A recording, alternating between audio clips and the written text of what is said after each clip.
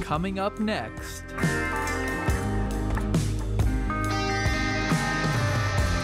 Stay tuned to learn more about the state of the art in blockchain and cryptocurrency technology. Reimagine 2020.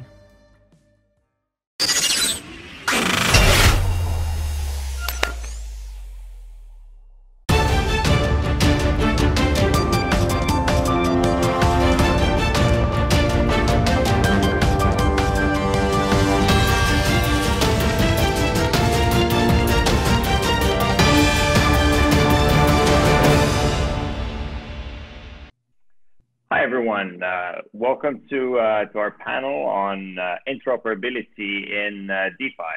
I'm Artur, one of the co-founders and CEO of Multi, which is a margin-first crypto exchange focused on altcoins. So what we do is we offer spot trading, margin trading, as well as peer-to-peer lending for various altcoins.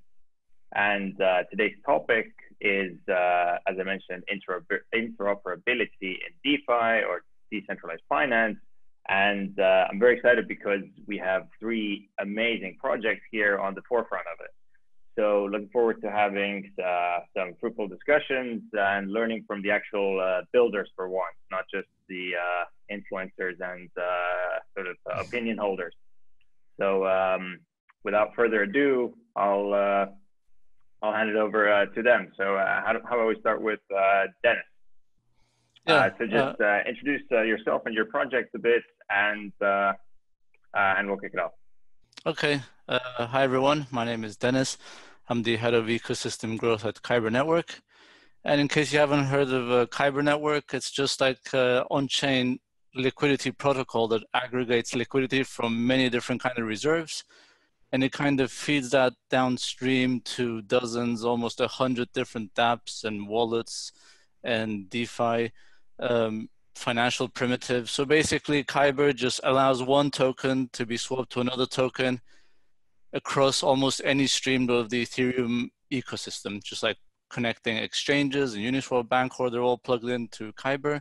We have professional market managers, they provide liquidity, and that gets pushed down to this whole ecosystem that needs one currency converted to the other. And personally, I've been involved in this space since 2016. I came across Ethereum first, and I've been in love with it like ever since then. And that's been my primary focus. Got it. JP, your turn. Hey all, I'm one of the researchers for Thorchain, and I've been in the Bitcoin space since 2013. And in 2017, started playing around with Ethereum, and there's some decentralized applications on Ethereum. I helped the Thorchain team in researching and building a decentralized liquidity network. Thorchain is an ability to, well, it's a blockchain that connects to other chains by simply observing them. So instead of having a hard security connection, whereby signatures from one chain are directly converted into another chain and proved, Thorchain has soft connections. So it simply observes events occurring on other chains and seeks for all its nodes to come to consensus about those events in order to then perform state changes. And those state changes are simple. They're just simply swapping of assets and provision of liquidity in liquidity pools. So you can basically call Thorchain a cross-chain Uniswap. The final piece of the puzzle is redeeming assets. So Thorchain does not have any pegged or wrapped tokens. Because of its connections with other chains on the layer 1 level, it's able to redeem layer 1 assets. So you can send in Bitcoin on layer 1 to swap and redeem it for Ethereum, basically as fast as the transactions are observed and confirmed, which is around 5 seconds for Thorchain's block speed and the confirmation speeds on the external chains. The last secret is its threshold signature scheme, which is chain agnostic, and it doesn't matter which chain it is. It could be Bitcoin, Ethereum, Binance Chain, Monero. Thorchain can connect to them all. So that's Thorchain in a nutshell. You can call it a cross-chain Uniswap, and the team are looking forward to launching it this year. Just a quick question, sorry. When you mean it's like Uniswap, is it based like an automated market maker for its price discovery? That's correct. Though we don't like to call it automated market making because there's nothing automated about it. The pools don't change unless people poke those pools to swap assets and arbitrage across those pools. Rather, you can call them, and the team likes to call them, incentivized liquidity pools. They're incentivized because they pay out both emission and rewards based on liquidity fees. So people who are looking to move their assets into productivity will seek to place them in liquidity pools because they can basically make the Bitcoin work for them, make the Ethereum work for them, where currently those assets today are not productive. And they are liquidity pools in the sense that they require active management. Liquidity pools are persistent economic bounties to restore the pool pricing to the correct market price, but that correct market price is entirely dependent on the information propagation speed of the market and the market participants. So Thorchain does not have any opinion on price, and all pricing is actually internal. So it can do some cool things. Nice. Very exciting. Let's finish the intros with, we got Michael from Ren. Hey guys, this is Michael Burgess, Head of Operations at Ren. Yeah, just a quick overview of RenVM. I mean, the easiest way to think about it is, I mean, our core goal is bringing interoperability to DeFi. And the way we do that is really think of RenVM as a decentralized custodian. So it takes custody of an asset, emits a Ethereum representation, and it does that fluidly. So you just, you send a Bitcoin and then it spits out an ERC20 on the Ethereum blockchain. And that is kind of generic. It applies to all blockchains. So that's really what we're working on, and happy to explain more detail. But yeah, we're shooting for mainnet here in the next couple of weeks, so we're pretty excited. Thanks, guys. Thank you for that. I mean, definitely it seems to be incredibly exciting times for DeFi generally, and I think this has been said maybe before, or probably the previous years as well, but 2020 might prove to be the sort of year of DeFi. Because so let's kick off to it. We have a couple of talking points as well as some QA questions from your communities, as well as some cross-community questions as well. So the first topic is so the main sort of the most attractive part of why this interoperability is being chased is bringing Bitcoin to DeFi. But what do you guys see as how will it sort of because this would technically it would extend the addressable market by orders of magnitude almost. So how is it? What are the other implications of this that you see, and sort of how would you say will this change the DeFi ecosystem? Let's say like a year from now, assuming that all of so everyone launches their mainnets and Kyber completes their protocol upgrades, and what will things look like a year from now? Maybe I can just kick off, and I mean, Bitcoin. I think Bitcoin is amazing as a store of value in the way it's come through these years, but I mean, because of the limitations within the script language, it's so hard to do anything slightly more complex than basically hold and exchange.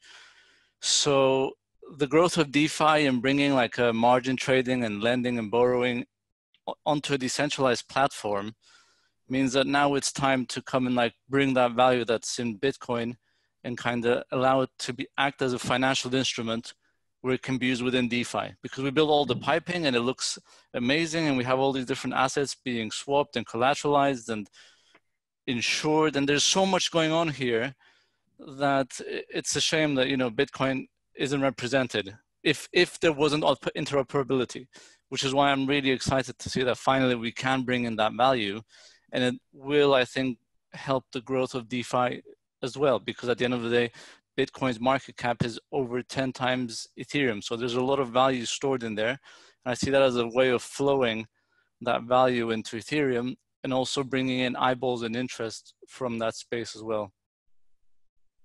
Got it. Anything else you guys have to add to that?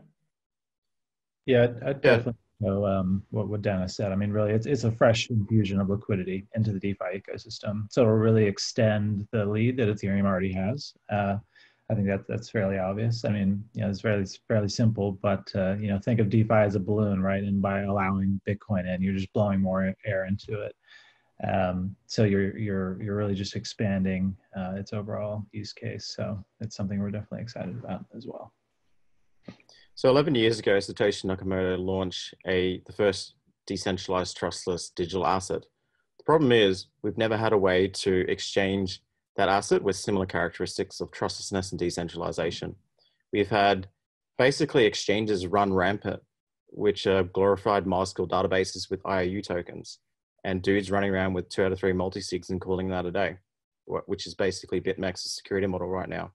And we have exchanges like Binance with potentially tens of thousands of Bitcoin in completely unaudited, non-transparent methods of custody. So we've enjoyed trustless digital assets for 11 years. It's time to bring those same characteristics to exchanging them, and that's what Thorchain is. It's not about, for the team's point of view, it's not about bringing Bitcoin to DeFi. It's bringing DeFi instead to Bitcoin, because as everyone has pointed out, that's where the bulk of the value is stored because of Bitcoin's first mover and its laser focus on auditability and monetary sovereignty.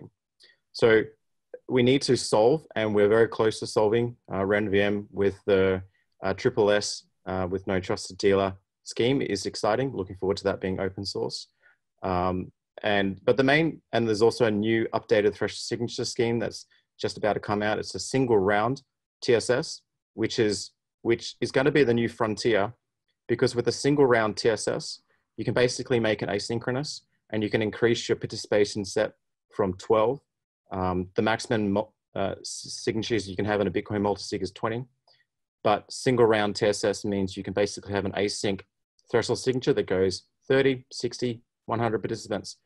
So you can really increase the decentralization of custody. So I'm sure Ren VM is certainly excited about more advancements in that aspect of that cryptography. And basically, every exchange out there should be rethinking the security model. If they want to remain relevant going forward, they need to go away from this closed source black box of security and move to something that's open and audible and transparent. They need to eschew limit order books. The order books are dead. Going forward, it's going to be liquidity pools. Kyber Network recognize this, Ren VM recognize this, and so do the Thorchain team. Liquidity pools solve all the problems of bringing together liquidity providers, people who need liquidity and people who can maintain liquidity. The incentives are clear and transparent.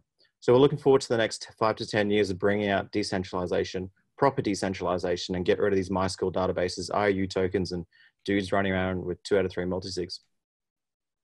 Yeah, definitely agree with JP. I think, yeah, order books are dead. Liquidity pools are the future, definitely. And I guess that sort of brings me to the very relevant next question of what are the so you guys being the builders in this, what are the current the biggest challenges to interoperability right now, whether it's either bringing BTC specifically or interoperability as a concept or as a goal? Yeah, I can just jump in from a pragmatic perspective, and I'm not terribly technical, but from observing our tech team, it's really just managing the node infrastructure for all these various chains, keeping everything up to date, making sure if there's an update on the Zcash side of things that it reflects in our system, and just making sure everything is maintained. So there's quite a bit of overhead the more chains you add. And the longer tail assets you start adding, the node infrastructure really isn't as robust as Bitcoin, so you have to put in a lot of extra work and a lot of steps to make it all come together and have a smooth user experience. So that's something that I've noticed, at least from our side. Got it. Anyone else maybe have I can any? just maybe I can say, like, looking at it from a non-technical perspective, because I think on the technical side, everything can be built. I mean, we have so many different flavors of this technology that I'm sure one of them fits someone's need, But the problem I see is the overall demand for interoperability. Like right now, we've talked about Bitcoin quite a number of times, and it makes sense to bring Bitcoin onto Ethereum's DeFi. But when you look at the other different, like dozens of, let's say, Ethereum killers, do any of them need their token to be in DeFi, or is there any demand for that token? Because originally there are supposed to be utility tokens on that network, right? So suddenly you're saying, okay, it's not a utility token. I'm locking it up in something like Binance Chain, for example, and then I'm issuing it on Ethereum. I mean, I think the challenge is whether the demand is actually there, you know, either in 1, 2, 3 years time. Is there going to be enough adoption in those different blockchains to warrant all this, you know, investment in interoperability? But I mean, technically, I'm all for it. Of course, I think it should be there. We should be experimenting in that. I agree with Michael that we have immature node infrastructure, which is an important thing. But additionally, it's the user experience. Like today, we still don't have a MetaMask for Bitcoin. Like where I mean, there is dual Chrome extension, but we need to improve the user experience and accessibility all around. The last thing is the problem, the technology. But the Thorchain team at least feel that those problems are being solved. We have now, you know, potentially one round TSS, which is going to massively improve threshold signatures, which is going to be a game changer. But also economic engineering and our understanding of economics. So REN VM have a very interesting way of securing, proposed method of securing the Bitcoin locked in the distributed custodians by coupling it with the minting and the minting fees for REN. The Thorchain team also tackled the same problem by basically requiring that all secured assets in the pools are coupled with the runes staked in those pools. So there's a coupled liquidity security model. But I guess we need to wait for these experiments to hit mainnet and to be tested in the wild for that feedback loop of 12 to 18 months for everyone to realize, hey, this is the correct way of doing it. You know, we're 15 months post Uniswap being launched. I was there when Hayden Adams launched it in DevCon 4. And I guess the entire DeFi community now recognize that a model like Uniswap 1 works, it solves the incentives, and Uniswap blazed a pathway to show that liquidity pools are the future. So I guess we needed more projects like Kyber and Ren VM to blast the pathway and show that, hey, you can do it with distributed custodians, you can do it with a coupled liquidity security model, et cetera. And soon, I guess, for the next few years, we can move on from these MySQL databases. Okay, interesting. And I guess so. Deniz was, I guess, most specifically sort of into like the next question, which is, or the next topic, is like what is something that that people should, in your opinion, should be speaking about more in DeFi? So sort of, but it isn't spoken about as much as it should. The sort of elephant in the room, per se. I mean, there was something I was going on about throughout 2019 when everyone was super excited about DeFi. And I kept saying the interest you get for an asset reflects the risk that you're taking at the end of the day, right? And I think we have a fundamental misjudgment of that risk because we're not considering smart contract risk, platform risk. Many other kinds of risks are not reflecting it. And we're getting systems where you can get like 0.5% on your return. Imagine looking up, let's say, $1 million for 0.5% on DeFi when you can go get a government treasury bond. So last year I kept talking about the smart contract risk. And for some reason, we didn't have too many issues in 2019, but finally it happened in 2020, where some of these smart contracts turn out to have basic bugs in them or under stress test kind of failed. So people lost their money for not much return. So I think one of the elephants in the room was that, you know, things need to be checked much better, especially when you're connecting different kind of systems together, different DeFi dApps together. And now you're connecting like across from Bitcoin to the project you guys are building to Ethereum. It's getting even messier and messier. And so we have to be double secure that everything is working correctly, you know, or that everything like shouldn't be compromised in that sense when we're building such complex systems. Yeah, I'd absolutely echo what Deniz said, and that was actually my answer as well. Yeah, like I have a high risk appetite. I mean, I think everyone in this space has a high risk appetite, right? And I still am a little nervous of like putting money in certain places because, you know, I mean, I've lost money, as have many of others, you know, just due to all these kind of recent hacks and various issues. So yeah, I don't know what this will look like, and you kind of want to stay away from like a credentialing body, but an association that would kind of maybe fund or support kind of DeFi wide audits where you can apply or something like that. I'd like to see some standardization of that, from a third-party neutral organization. I think that would really kind of benefit the space. Not a lobbying group per se, but just an association. All kind of professions have associations, right? That lobby for its growth and safety. Consumer protection. You add all these things in there. So I know it's a little long-winded, but I think something like that in the next 2 or 3 years, I think would really help with the consumer protection side of things, and safety, of course, as well.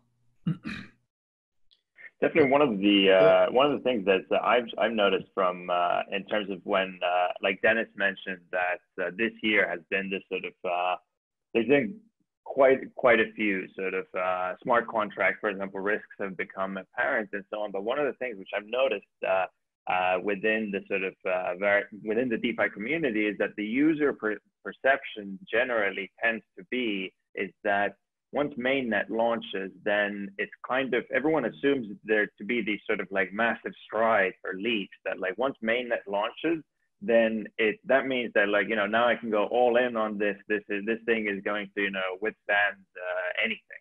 Whereas in reality, actually it should be like the mindset should be a much more sort of, a linear process of gradually sort of,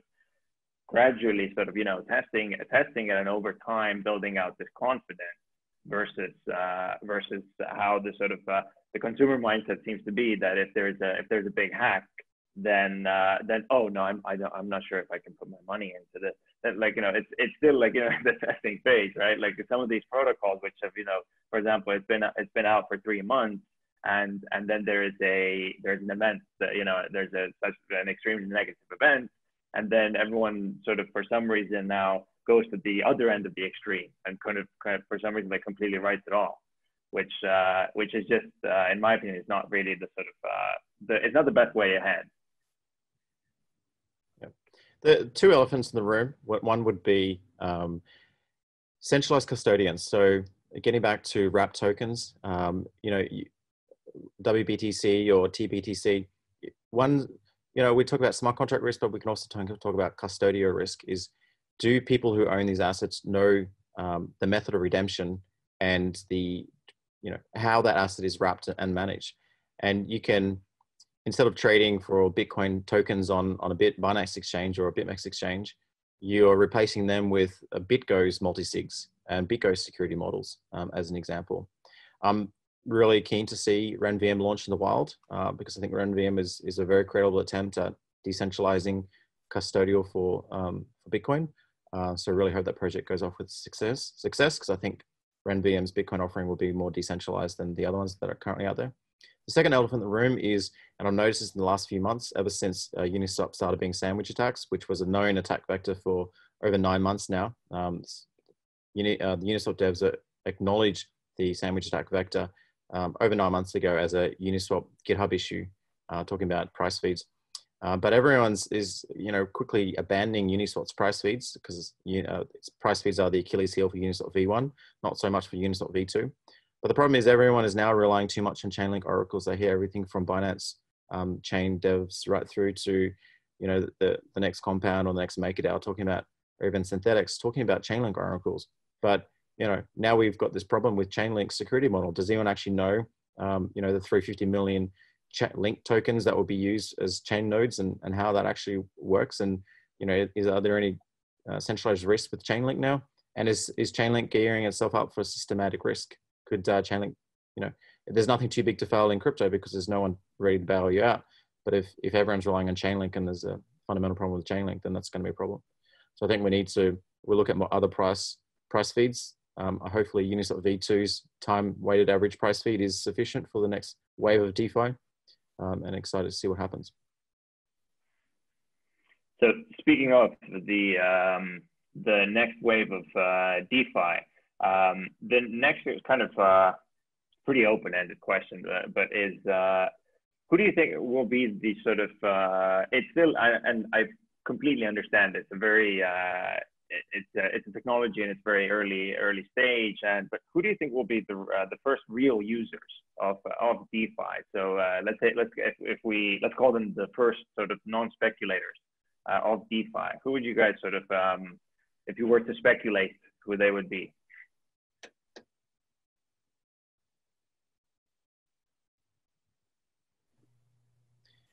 I would say that the first large set of users who need to embrace DeFi quickly and who will, as soon as one is available, are the millions of people that use the Coinbases, the Binances, and the BitMEX of the world. Need to ditch that infrastructure and move to something that's decentralized. The Coinbases, the Binance, the BitMEX of the world have too much of a grasp. I mean, the 12th of March, Black Thursday, was single-handedly caused by BitMEX's order books collapsing in on themselves. And if it wasn't for Arthur's hand to come in and, pull the circuit breaker, then, it could have gone a lot worse on that day. Binance is setting up to be a systemic risk. Coinbase for many years have been running their own agenda. Brian Armstrong has a very unique view of the world. And once again, Coinbase have the most users, especially in the United States. So there's problems there, and those problems can be solved with incentives. Forget about the security improvements or the scalability improvements. Let's talk about the incentives. If your DeFi application can deliver much better incentives than the Coinbases, than the BitMEX of the world, then the users will go there. So that's who I think the largest set of users should be and will be.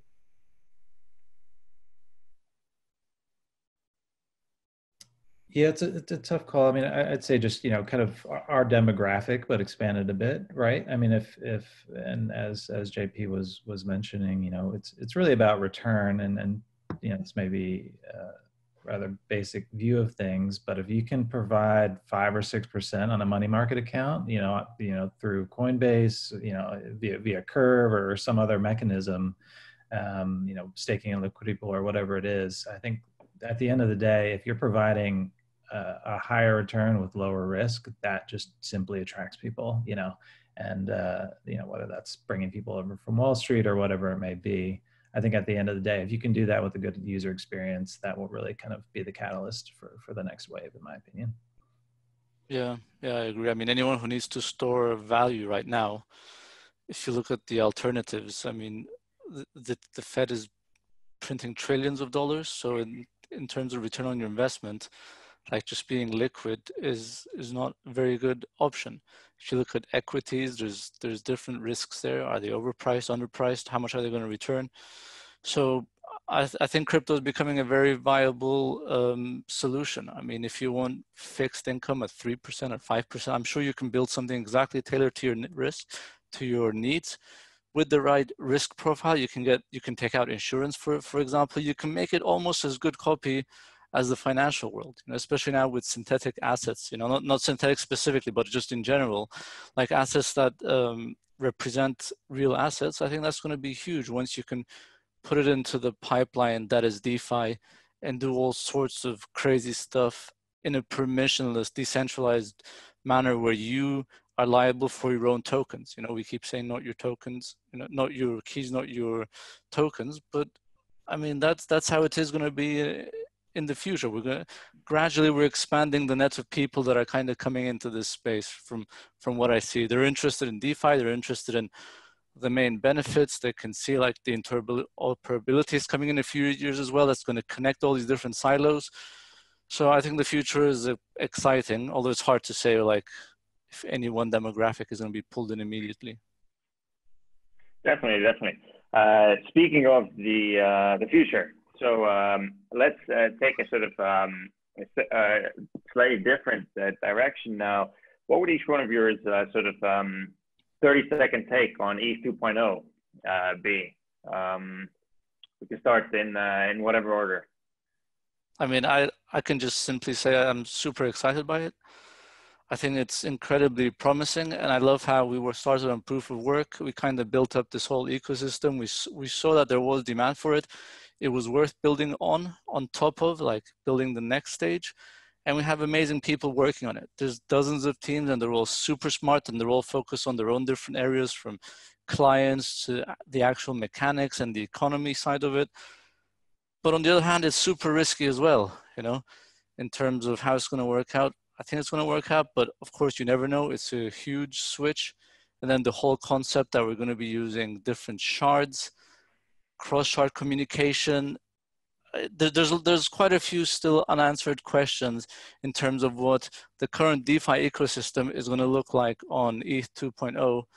But overall, I'm optimistic the people working on it are going to be able to solve it. Was that over 30 seconds? I don't know. Let's say more or less. Okay. JP? Or Michael, go ahead. I echo exactly what Deniz said. You know, there's obviously some risk involved, but if it does work out, you know, again, you know, for the end user, it's going to be better. It's going to be, you know, faster, you know, at the end of the day. So that's really all they care about. So I think it's definitely a positive move. Yep. The rest of ETH 2.0 is one, it's going to be a contentious fork. There will be a POW chain remaining that will, who knows, half of DeFi might go to ETH 2.0 for the scalability reasons. The other half might stay because of the security. Proof of stake, especially a proof of stake like ETH 2.0, where exchanges can run campaigns and accumulate vast sums of capital without actually paying for it. That challenges the security model, because the security model is that capital has a cost. You know, in proof of work has a cost. In proof of stake, it's supposed that capital has a cost, but exchanges that can accumulate and signal and market and gather vast amounts of capital without paying for it by promising to pay a marginal rate of return of over and above, or reducing some form of something else like abstracting or reducing risk. They can access all this capital without paying for it. And then that inevitably results in centralization and ends up in the direction like EOS ends up. Now, the second thing is the problem with an on-chain RAN and beacon. And I mean, the model for a verifiable VRF, so verifiably random function, with the beacon chain idea, that incidentally requires an ASIC. So, you know, Ethereum and Filecoin are putting together $40 million to build out that ASIC, and you need 1,000 people around the world to mine the VRF, the beacon chain. But again, so it's going to be it's not going to be pure proof of stake, because you have a hybrid proof of work ASIC chain and also a proof of stake chain that exchanges are going to, you know, suck in and control their power. So we're stuck in ETH 2.0 is huge risk. It is the elephant in the room. I'm a little bit dubious as to its pulling it off. I think something will happen. Will it blow up with a bang? Who knows? In 5 years' time, if it was just ended up like another EOS, or there was an attack vector on the random beacon chain and end up back being a proof of work chain, because now suddenly everyone realized that you can manipulate the random beacon function just by committing more ASICs downrange to the VRF. So, you know, the holy grail of proof of stake chain might end up coming back to being a proof of work chain. You never know. So there's lots of unknowns. I wouldn't bet on ETH 2.0. I'm just an observer. Although you're a pessimistic observer from the sounds of it, you know. Although I don't think there's going to be a like conscientious fork. I mean, ETH 2.0 is going to start, and ETH 1.0 is going to carry on chugging along. And if you want to use ETH 2.0, like in the second phase, you can use that. And at some point, ETH 1.0 is going to be rolled up in it. I don't think there's any risk of any split of the ecosystem in terms of at a high level. I guess I don't see that risk. And in terms of exchanges, I mean, if this had been the first year of Ethereum and everything was, let's say, on a couple of exchanges, okay, but right now the ecosystem is so diversified that I don't think any single entity is hoarding enough Ethereum to be able to impact it. I mean, from the numbers I've seen, I haven't really seen this as something like that is in the top 3, for example, challenges that we're going to face, you know, that we have too much centralization. Because even if there was something that even if one of them tried to do something 30-40% collected, the others would just split off and they would lose their balance. So it's very, in terms of game theory, I think it's just as sound as anything that's available in proof of work. Yeah, I disagree. It definitely will be a contentious hard fork. I mean, it's easy to see that the people who reject the proof of stake security model will just decouple themselves from allowing the chain to be They can use ETC. I mean, anyone who wants to stay on proof of work has ETC though. That's correct, but Ethereum Classic is never really got the DeFi adoption. Who knows? Ethereum Classic might be the gravity well for proof of work with a partially Turing complete language like the EVM. Now, I mean, and you're right in the sense that exchanges will heavily campaign for ETH 2.0 because they have a lot of ETH from their users that they want to be, that today is not productive, that with ETH 2.0 will be productive, as in earn a return on. So they will be heavily campaigning for the ETH 2.0. So because of that, and all the exchanges pushing for ETH 2.0 because it's their own financial interest, it could go off semi-smoothly, but then in the long term, will it be truly decentralized? Yeah. That is Although, I mean, who do you think is against the ETH 2.0 within the DeFi community? Because I mean, I don't know. I don't think they've been too vocal about it. If that's the case. Yeah, sure. So there's lots of unanswered questions to do with the security model. Is it secure? Is it vulnerable to collusion attacks and whatnot? We're yet to see some proper testnets spill up and for people to try and attack it. It's still quite theoretical. So you never know, over the next few years, there could be a growing group of people who want to dissent against the proof of stake direction. Who knows? Mm-hmm. Okay. Speaking of the next few years, so because this panel we're doing it for the conference Reimagine 2020, which is quite heavily student focused as well.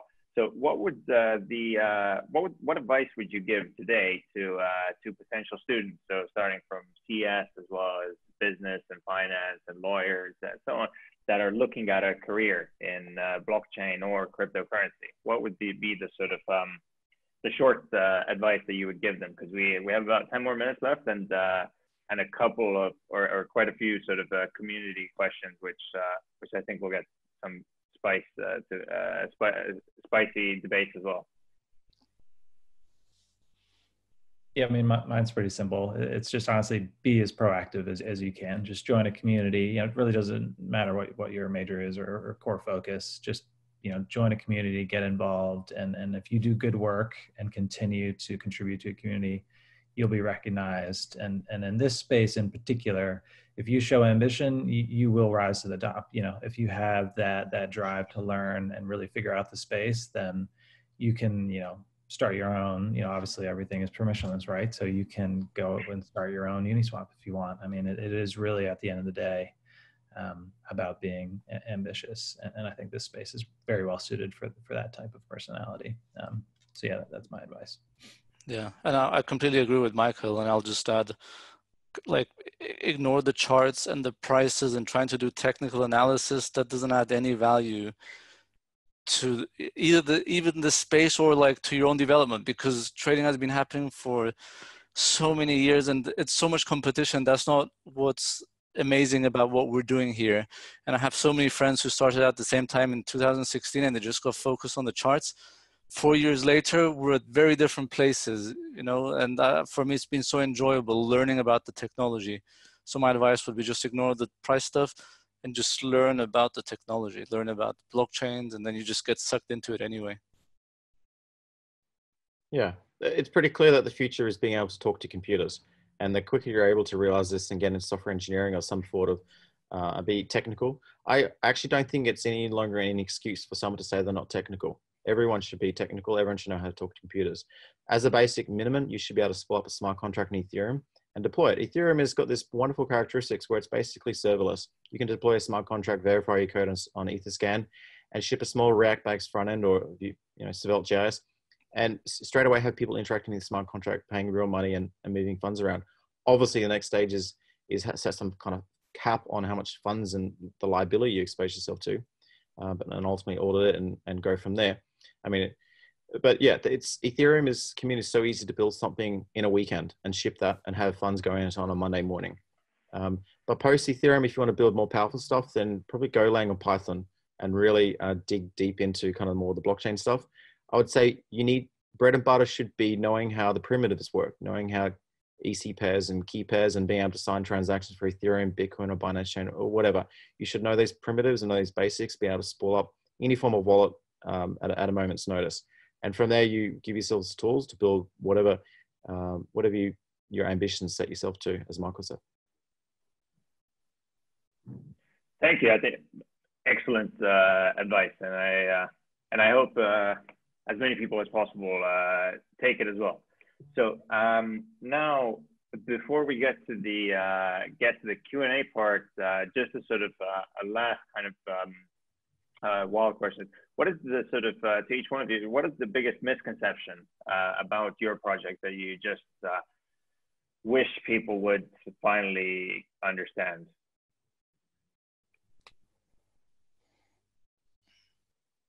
Anyone want to go first, or? Go ahead, then. I mean, for Kyber Network, sometimes the misconception is that we're just an exchange, but Kyber Swap is the exchange. We're much, much more than an exchange. We aggregate liquidity and we push it downstream. So maybe that's just one misconception. If you've heard of Kyber, it's not just like a Uniswap where you just exchange and that's it. There's so much more that's happening behind the scenes. You know, in DeFi, it's being used to build margin trades within one transaction by buying, selling, collateralizing, and repeating that as well. So there's a lot to it. And if anyone wants to find out more, they can just join our Telegram. Mm-hmm. JP? Yeah, one of the misconceptions I notice looking at the community is Thorchain is not reliant on any other chain. It's completely chain agnostic. So no matter which chain it chooses to launch with, Binance Chain, Ethereum, Bitcoin, Monero, whatever, it's chain agnostic. It's a self-sovereign blockchain with its own nodes starting at 12 going to 100 that will observe those chains no matter what they are. And additionally, Thorchain has ability to what the team call Ragnarok, which is a Norse word, the Great War. Basically, a Ragnarok is snipping ties with a chain. So if a chain, a client, hard forks, contentious, or otherwise causes a chain to become disrupted, then the Thorchain can just Ragnarok that chain, refund all the assets, and then move on with life. So it's not dependent, and it's not stuck with any chain or any asset. It's quite agnostic. Yeah, I'd say ours is kind of in the same vein, just from a communications perspective. I mean, RenVM can do so many things. It's really hard to articulate that in a very concise way that the community can understand. Like what RenVM can do today is one thing, right? We're bringing Bitcoin Cash and Zcash to Ethereum. That's very clear. But what it can do in a year's time is very, very much different from that. We can bring, Libra to Ethereum or Libra to Tezos or something like that. I mean, so from our perspective, it is, I mean, not from our perspective, but it is very much chain agnostic as well. So finding that concise kind of narrative has always been tricky. So that's something we kind of struggle with, but I think we're getting there. So yeah, hopefully we clear that up. But thanks, guys. Got it. All right, we're almost at the end.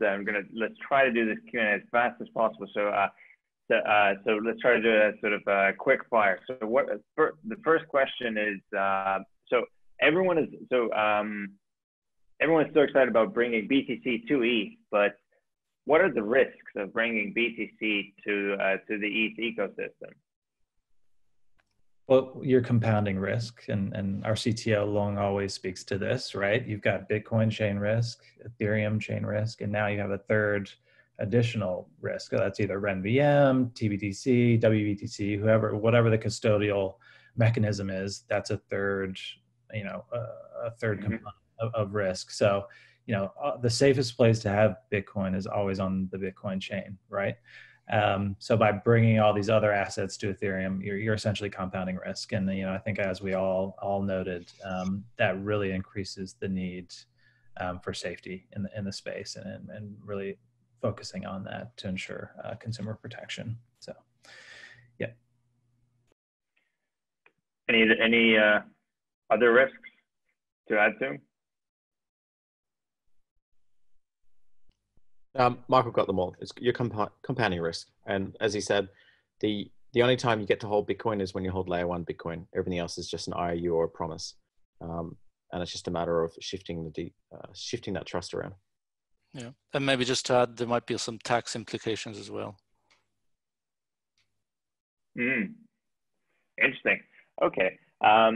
Next question. What will it take for Bitcoin traders to be confident enough about DeFi solutions to move a good amount of their trading activities to DEXs rather than centralized exchanges? My answer to that, sorry, would be just that Kyber's done over $1 billion worth of trading since it's launched. Uniswap's done a ton, 0x. There's so many that have done exchange so much, and it's gradually, you can start trusting more over time just because it's not being hacked in the meantime on some projects at least.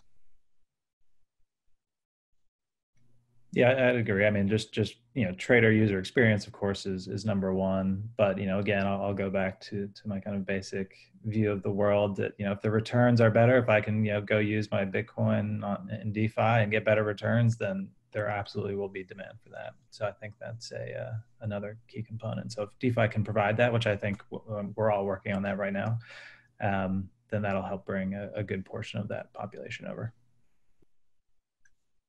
Yeah, I mean, most of the volume today is either arbitrage volume of Bitcoin in and out of USDT, or degenerate gamblers betting on the price of Bitcoin going up or down and trying to 100x FOMO long something.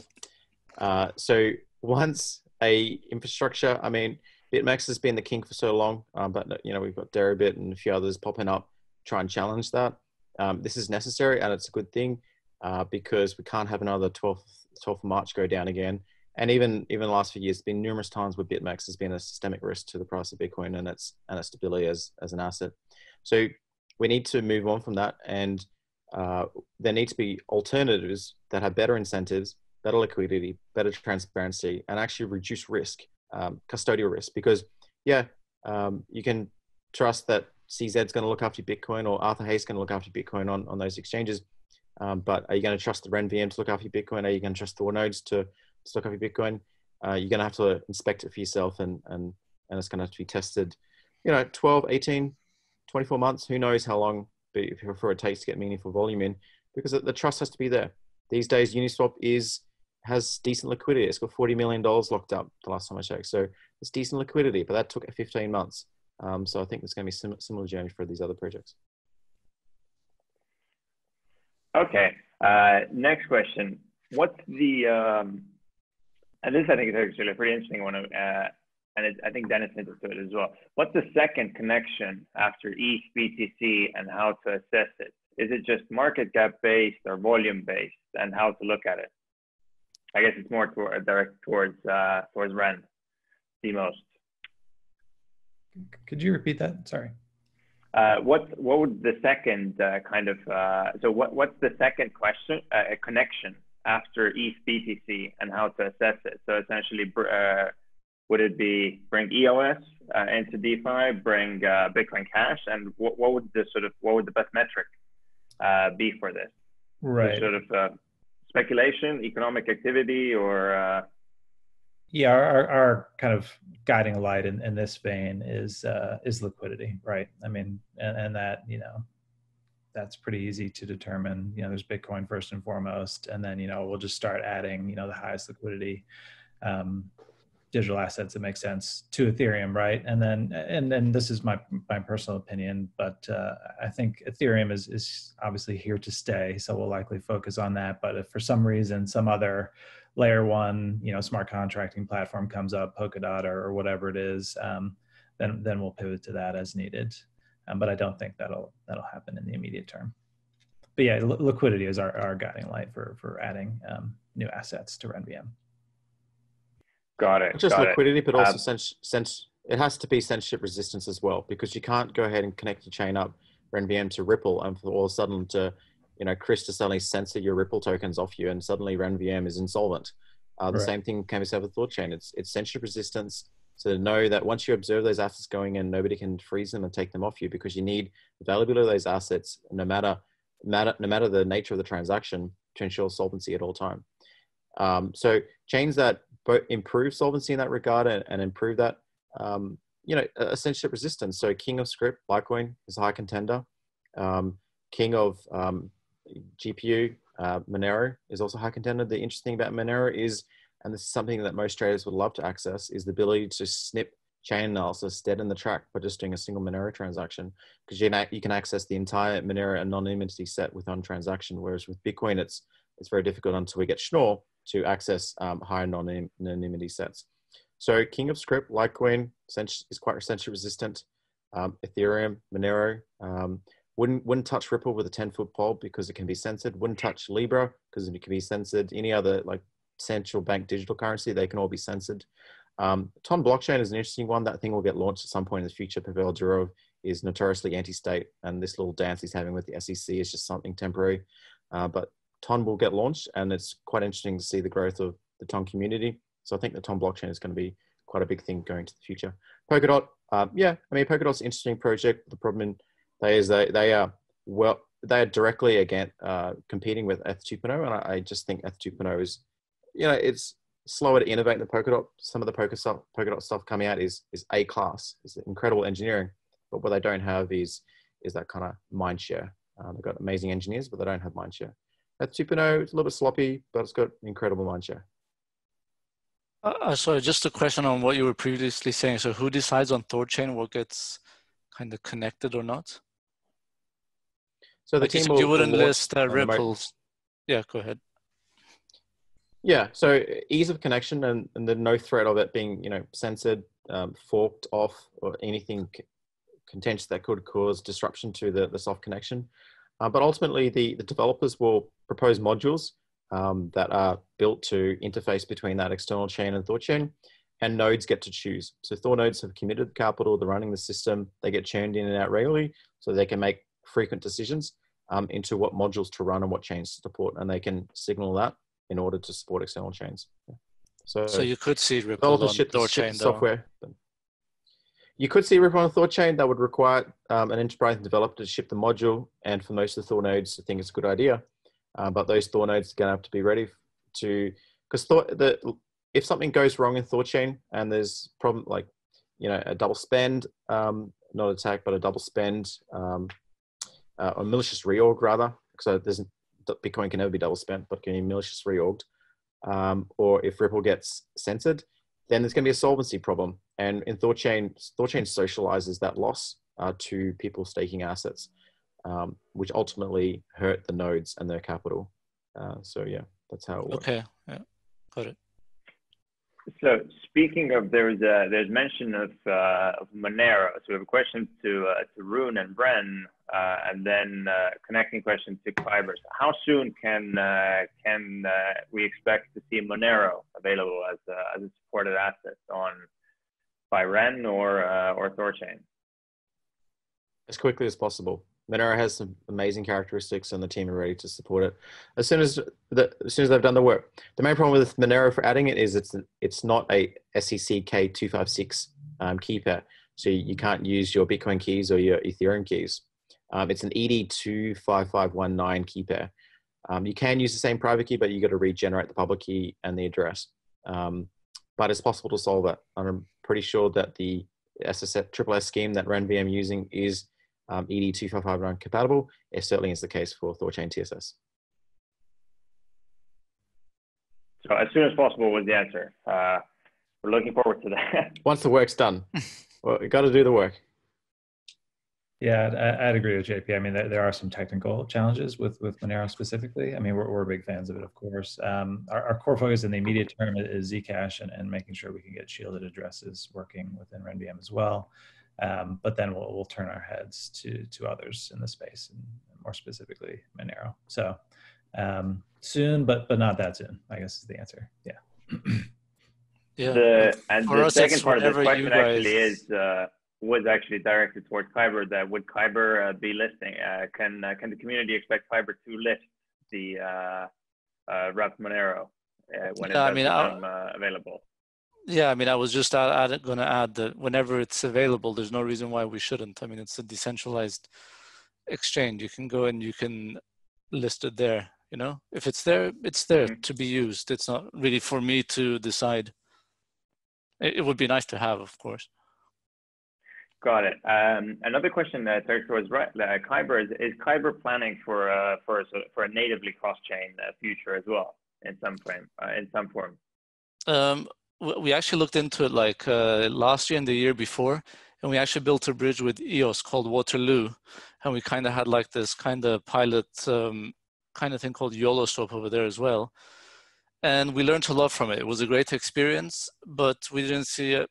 I don't know, we didn't see organic growth. I mean, the demand wasn't there on the EOS side. So in the meantime, we had DeFi exploding in the Ethereum space. So we said it's so much better if we just keep focusing on Ethereum. And when other teams build out interoperability, we're happy to take it. And, you know, REN BTC or whatever, you know, it'll work. We don't have to focus on that part because much more focused teams are actually working on that piece anyway. Got it. So, all right, we have last two questions, which are unrelated to each other. First one is, have flash loans caused more problems than they've solved? I think we kind of flash loans is like giving. Yeah, so flash loans is like rocking up to a toddler party and giving all the toddlers an AK-47 and seeing who's last one standing. Problem with the bad thing about flash loans is just so much collateral damage, and it really challenges like I said earlier, that capital has a cost. With flash loans, capital doesn't have a cost. Any kid with a script can go on and brute force exploits in just smart contracts all over the ecosystem, and DeFi composability works against itself. The good thing about flash loans is that it will make the last one standings, so the last small contract standings will be the most resilient, redundant, and, you know, guard against reentrancy and et cetera. So we're just going to have to go through this and get this flash loan period over and done with, so we can work out how to defend contracts against crazy exploits through flash loans. But it's a necessary part, so let's just get it over and done with, and, you know, let's get some more script kiddies out there with flash loan scripts.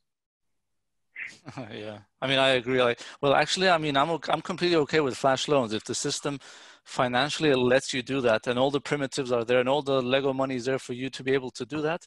Then go ahead, experiment. Who am I to say that flash loans shouldn't be used just because this 1 or 2 or 3, 4 times they were used to exploit? You know, maybe it's even a benefit that we're plugging, or that we're kind of stress testing a system immediately to see where the holes are. Okay, let's give out flash loans and see where the fires are going to break out. Okay, they're there. So what happened? Let's learn from that. So I see it as a positive thing, and I think it will be around, you know, in the future as well. I'm sure it's going to have some kind of benefits, but it's just like faster arb trading basically, and the system allows it. And I think it's a future. Then if you know how to use it, then go ahead and use it. And if you're a smart contract writer, we said you should be careful against this kind of stuff anyway. Yeah, agreed. All right. Sorry, go on, Michael. No, I echo those guys. And yeah, I think ultimately it makes the system more robust by kind of exposing those attack vectors. So I think it's a good thing. Got it. And now this last one is kind of, I guess, very open again. What's the biggest threat to your respective network? What keeps you up at night? Thorchain community members keep me up at night. No, I'm joking. No, the biggest thing is someone learning how to factor primes and breaking all of our key pairs. Cryptography, especially in threshold signatures, and especially the case for the REN VM team, is we're dealing with new cryptography that we perhaps don't know the limits of, and we hope it will keep the assets secure, but one day you might wake up and all the assets are gone because of some weird little crypto trick.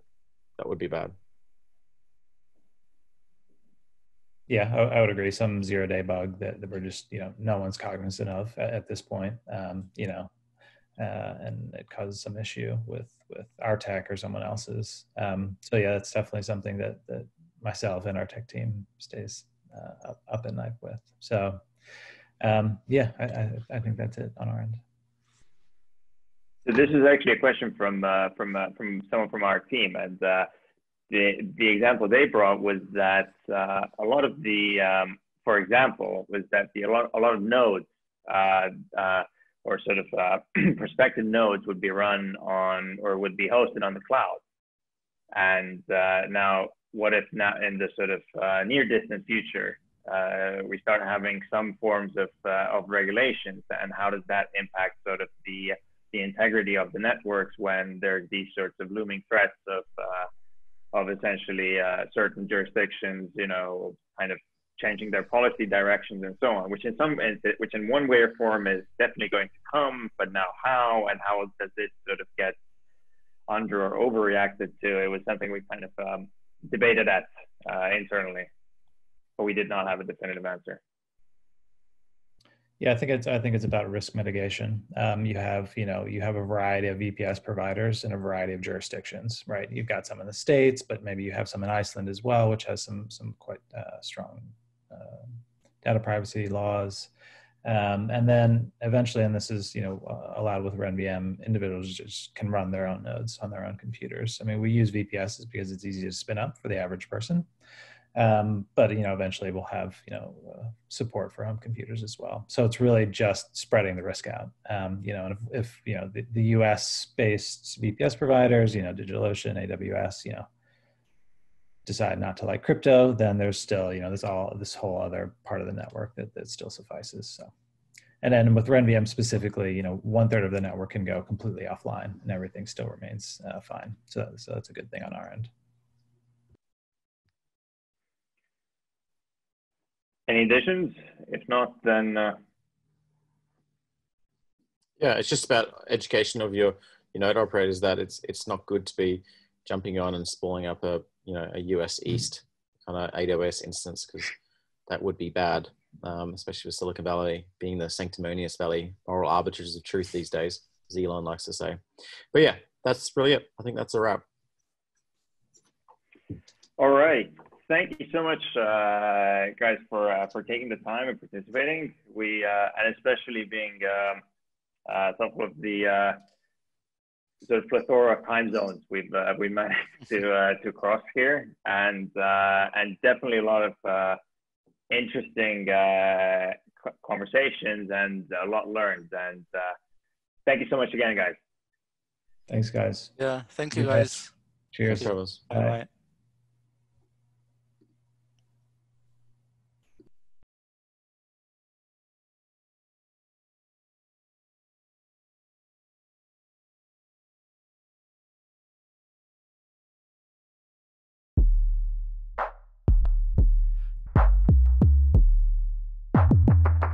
Stay tuned to learn more about the state of blockchain education at major universities all around the world. Reimagine 2020.